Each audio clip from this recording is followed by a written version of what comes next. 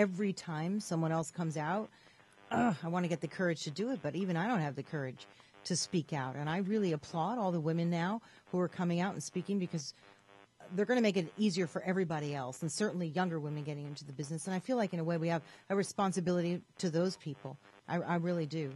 Yeah, and don't you also feel that a lot of that harassment kind of got to you? It diminished your self-confidence. It made you doubt yourself. I think a lot of us women are realizing how very psychologically destructive that was to us as artists and as women. Oh, it absolutely does. And I also believe the emotional abuse that you suffer from that has repercussions for years. Yeah, you just have to stay strong and say to yourself, and yeah, you're right. You find that you start questioning yourself and your sanity in a way.